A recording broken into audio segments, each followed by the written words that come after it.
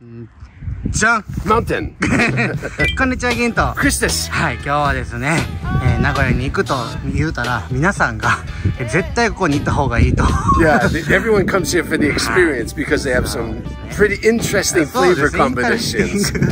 コンビネーションがあるということですね。こちらのマウンテンさんに来ました。 Yeah, we came on bicycle, so it took us about 45 minutes, and it does feel like it's on a ほ mountain. んまにマウンテンやね。これなんかちょっと山っぽくなったところの上にあるんやね。ちょっと汗がきましたが、早速中入って美味しくて甘いもの朝から行きましょうか。 Let's do it. いやー、 Let's go.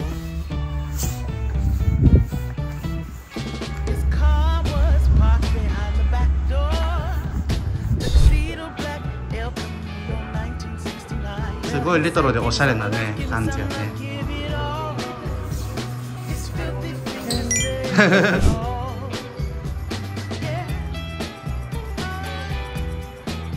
入ってきましたよ。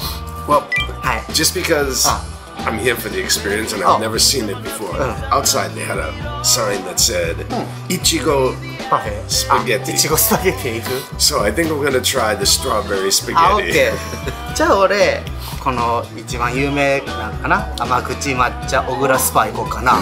Oh, that sounds good too. I will share. シェアしようか。他にもね、普通にお米のね、 Yeah, they have all kinds of dishes, lots of いろんなやつ choices. がありますね。面白いけど、まあ、せっかくなのでね、 Yeah. ここでしか食べられなさそうなね、 Yeah, a place that you could only get it right here. We have ス to パゲ try ティ that. 行きましょうか。 Yeah. もうかき氷とかもあるよな。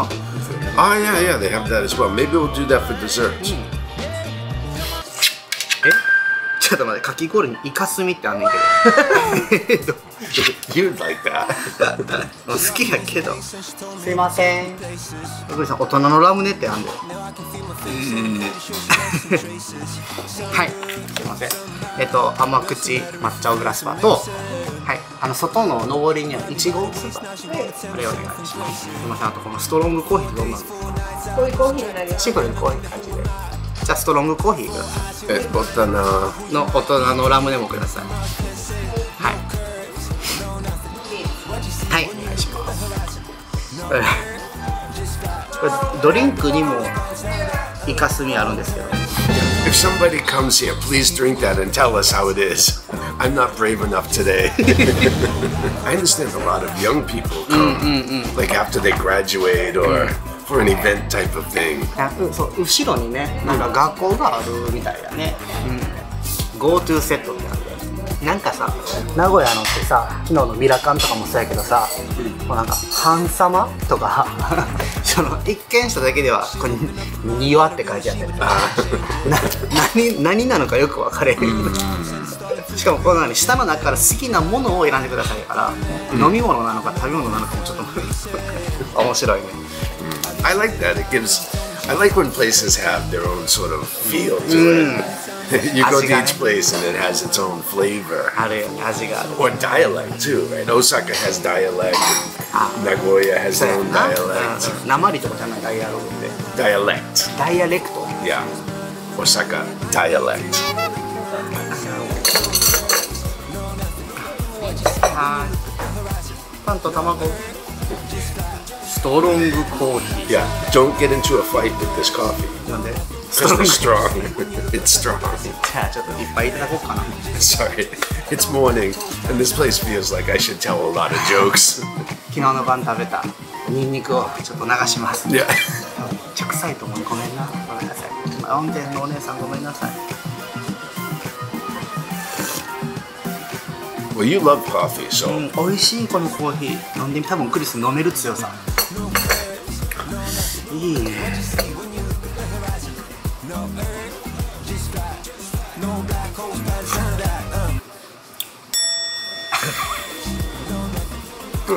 it's a little too strong for me.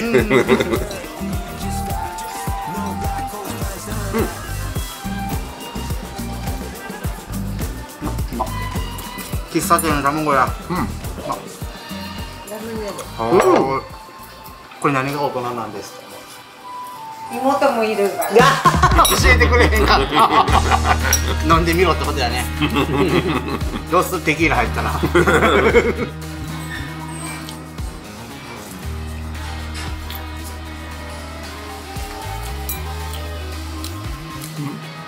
これカンパニ入ってるのかなと思ったけど。 No, there's no alcohol. It tastes good, but I don't know what the other flavor is. これいちごシロップじゃない？ I think that's right. You get the maybe it's the strawberry, and then after is the lemonade flavor. 今日はいちご三昧やな、いちごスパに。I'm having a strawberry festival today. 朝から笑顔が止まれへんねんけど。最高。あ、懐かしいこれ。こういう塩ね。懐かしいね、こういう塩。この中に入ってるこのつぶつぶっていつもなんなんやろと思ってんけど。わかる人います？ライスご飯？ Usually in America we put rice. あ、あれ in か。 the salt. 乾燥しないようにか。 Right. あ、そういう。いちごで。はい。すげえ、ありがとうございます。わ、すげえ。はい。ありがとうございます。ちょっと卵。とりあえず美味しいということで。じゃーん。I just got a strong strawberry aroma. 結構すごい。じゃあ見て、これが甘口小倉スパですね。Sweet green tea azuki bean spaghetti. そういうことですか。これがクリスさんの。 And mine is straight up strawberry spaghetti. すごいね。めっちゃいっぱいストロベリー乗ってるよ。キウイも。 Yeah, inside. And then the regular. So this looks like it's strawberry jam type strawberry preserve, and these are regular strawberries. またストロベリーがでっかいなこれ。あとさ、なんかこうパッと見やけど、ここだけ見たらたらこスパに見えへん。この辺のなんかつぶつぶっとしたやつとかさ。It's hot. I didn't expect it to be hot on the bottom. あ、お前あったかい。熱い熱いこ It れ。 looks like it should be cold, right? But it's hot. オッケー、食べよう食べよう。せーの。はい。じゃあクリスさん、フォーク入れてください。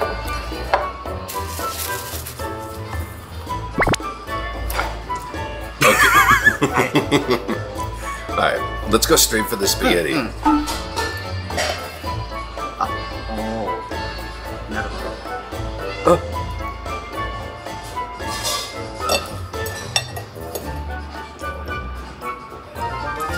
It's thicker spaghetti too, so this is thick as well. Here we go. Strawberry.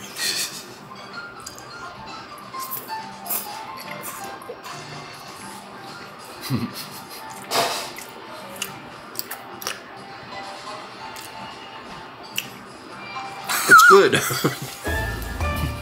The pasta takes the flavor of the strawberry. So if you think of it as basically a dessert, it just tastes good.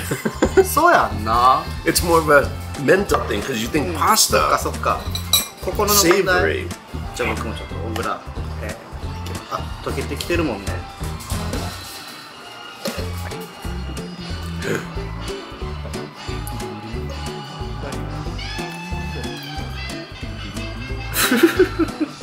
ちょっともう今卵塩かけた卵の後やからさ、口が完全に塩になる。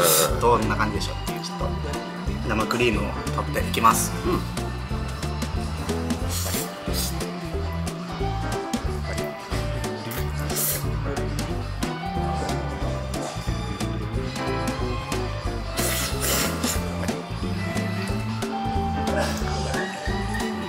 Your mouth is green.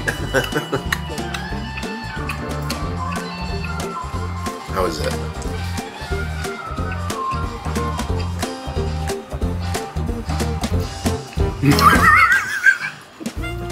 Let me try it. ほんまにメンタルの問題やな。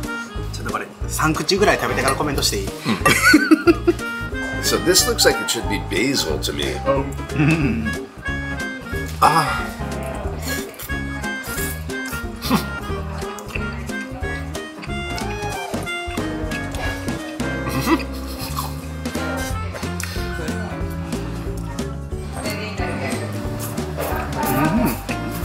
ハマってきた。この小倉小豆いってみます。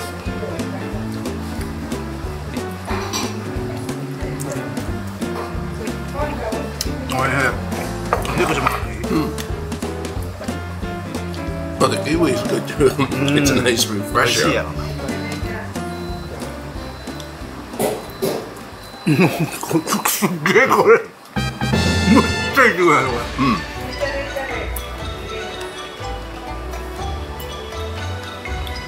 れ。But the flavor, もう完全にスイーツやな。こっちはもう振り切ってるね。 exactly. So if you think of it as dessert, it tastes really good. It's just you have to get used to the visual and the idea of pasta being sweet because we don't usually put sweet with pasta. Nah. But I like the flavor, to be honest. 小豆と一緒に食べたら超美味しい。まあ当たり前やけどコーヒーがむささ。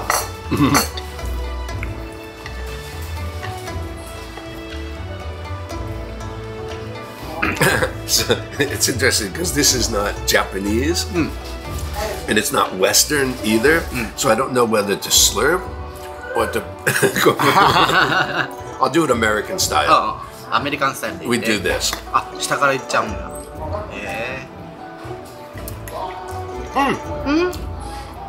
It's the azuki and matcha combo. そうそう。完全にこれで完成するね。こう小豆一緒に皆さん食べてください。美味しいです。みんなこれ何やったっけこれ。Cheers. チェリーのこれで口の中で結ぶとかしてる。アメリカでもある。 We do it. やるんや。アメリカでもやね。みんなできる人はこれできへん。一生できたことない。でもこれすごい量やね。昨日のさ横井さんでもそうやったけどなんかですか、ぶっといよな麺が。 I could really see this would be really great for like a child's birthday party. 喜ぶやろな。 And the little kids would have the strawberry flavor, but they love pasta as well, so the combination would be really fun and exciting for them. 確かに。 Or a 54-year-old birthday party. そうやな、2月だったんじゃ。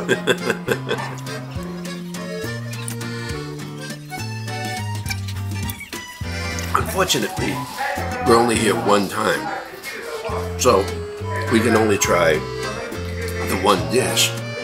But if they're able to make this food combination good, I wonder what the sort of traditional flavors taste like. I'm really interested to have like just a regular dish of pasta from here as well to see what that's like. Because this combination, to be honest, I really didn't think I was going to like it. And if you just accept it's strawberry, it tastes good. So, right? ごめん。今ちょっと頭で英語が理解できへんわ。昨日のニンニク、朝早く起きた、山登った、甘いもん食べてる、知らんもん食べてる。でも今頭の処理が多いすぎて、英語が頭に入ってけ。We have to think about the filming as 何言 well. ってるか分からない。ごめん。But anyway, I want to try a regular dish too sometime.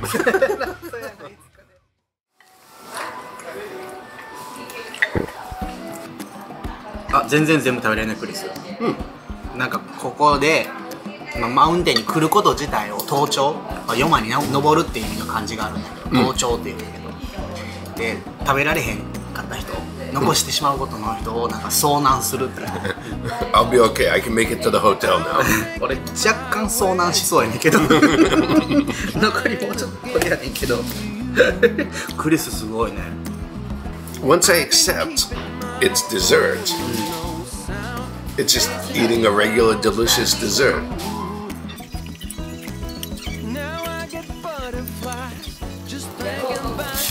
すごい全部食べてる。もう完全にこれ食べた後はたらこスパゲッティの後やから。 It does look like that. まさかイチゴとは思わへんよなこれ。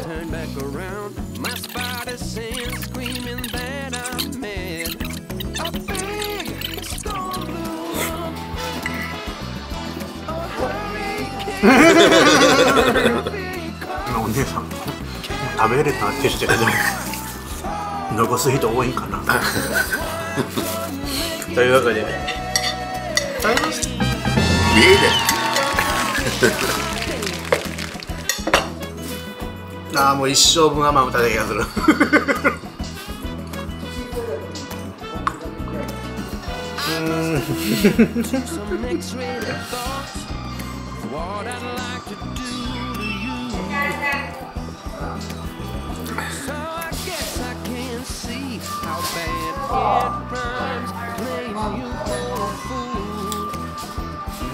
名古屋に住んでる人羨ましいな。こういう面白いのがいっぱいあって。Yeah, so far our experience has been a really nice mix of some really delicious dishes and just the local flavor because there's a lot of punch to the flavor and you just get a nice variety of different flavors as well. We'll have to come back to Nagoya again.